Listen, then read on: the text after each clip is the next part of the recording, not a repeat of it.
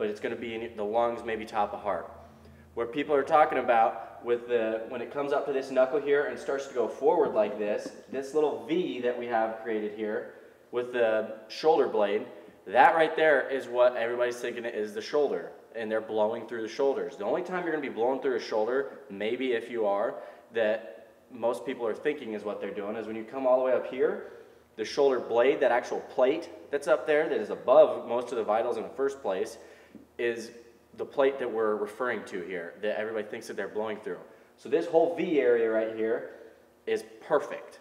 Now, as long as you don't hit this knuckle down here, right above that, the whole misconception that you can't shoot them in the shoulder, it's not actually the shoulder. So they're not blowing through shoulders.